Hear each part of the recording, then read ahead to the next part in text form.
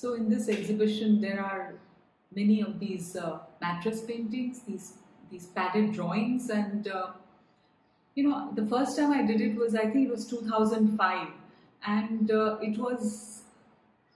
was commissioned to do this large work. It was the marriage of Shiva Parvati, uh, the Hindu gods, and it was very suitable to the subject, the idea of marriage painted on a bed. So that worked for me, and more than that, I think painting on the textured surface of the upholstery that was stretched onto the padded board, it gave the painting a unique skin, and I really like that, that idea of texture, the idea of the sensual. So I continued making these mattress drawings, and they are like, for me, they are like pregnant paintings up on the wall. It becomes an object by default, and I like that a lot. If you see, there's a series of heads in the exhibition, the masked heads. Actually, I've always been interested in this idea of the enclosure of head, a singular head, again and again.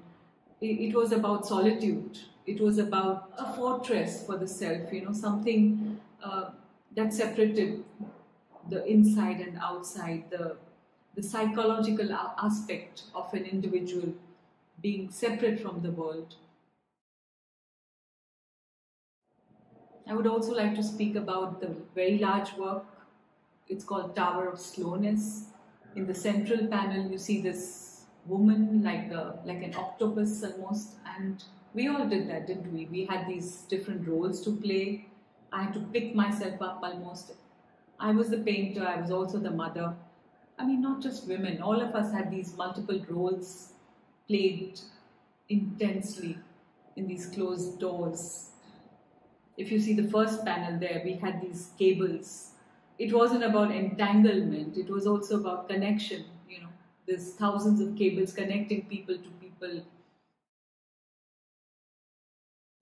I must say, a lot of my images often come from fashion. I feel strongly that there is the human head, and then there are these attachments, the hat you wear, the coat you put on.